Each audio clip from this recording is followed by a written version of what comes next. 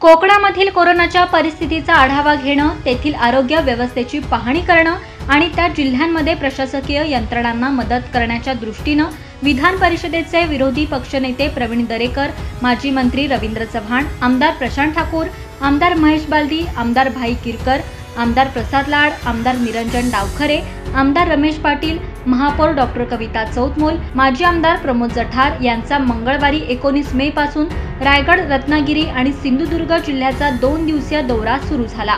या दौऱ्याअंतर्गत पनवेल तालुक्यातील कामोठे एमजीएम रुग्णालयाला भेट देऊन तेथील व्यवस्थेची पाहणी करण्यात आली। तसेच वैद्यकीय अधिकाऱ्यांशी चर्चा देखील करण्यात आली। कोरोना रुग्णांच्या उपचारासाठी सर्वोतपरी मदत करण्याचं आश्वासन देऊन त्यांना आश्वस्त करण्यात आलं।